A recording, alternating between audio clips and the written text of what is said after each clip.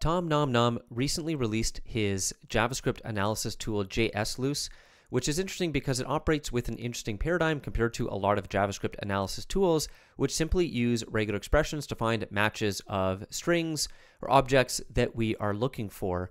JSluice, by comparison, uses the syntax tree rather than applying regular expressions to the base JavaScript, so it's looking for very specific syntax structures within the JavaScript.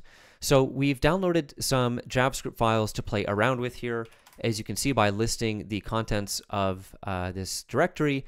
And we can experiment with two of probably what are going to be the most used features of JSluice, looking for URLs and paths and looking for secrets contained within JavaScript files. So it's actually quite simple to use once you've installed it. It is a Go package, of course, which should be pretty easy to install if you have Go installed already. And this is how we specify we're looking for URLs, and I'm just going to indicate that we're looking across all the JavaScript files that are in this folder. Of course, I've already downloaded these files from an engagement using uproot.js, and you'll see that it returns a number of JSON objects for us. So we can actually make this a little bit easier to read by using the JQ command to process the JSON under the command line, and there you go. We can see that the tool has extracted a number of URLs and paths that it's identified.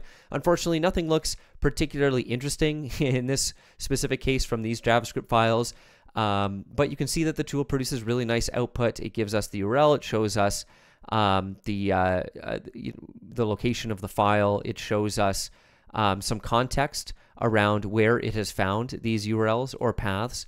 And if you wanted to clean this up even further, you can use the JQ tool with a field selector to select the URL.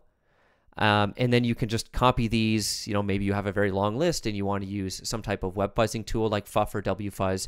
You can just copy these to a text file, get rid of the double quotes and do with them what you will. We can also just change the URLs to secrets to look for secrets. It's as easy as that. So I delete URL. I look for secrets, and unfortunately we found none. So this isn't a very good example, but that's how you use the tool. It is very easy to use. So please do go and give it a try and see what you can find.